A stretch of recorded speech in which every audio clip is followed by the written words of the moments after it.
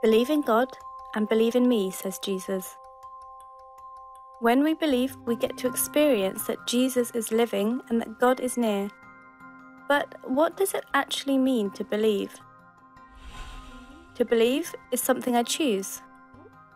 When I believe in God and Jesus, I choose to believe that they exist, even though I can't see them. Have you looked forward to your birthday sometimes? Got excited about the presents, the cake, the party? Perhaps you've thought, oh, I'm so excited because I know that it's going to be great. I know it's going to be so fun to get presents. But you can't be absolutely certain because, of course, it hasn't actually happened yet. But you hope and you choose to believe it. Perhaps you're even certain that it's going to be great. It's a bit like that to believe in God. In the Bible, it says, faith is full confidence in what we hope for, and assurance about what we do not see. Faith is also that I'm certain that what I hope for will be so. I simply choose to believe it. For example, I really hope that God will help me to choose the good. And I decide to believe it, that God will help me.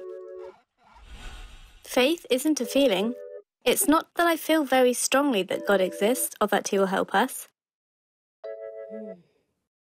But those that decide to believe it, they gradually begin to experience it. That God lives, that Jesus is near me and makes me safe and happy.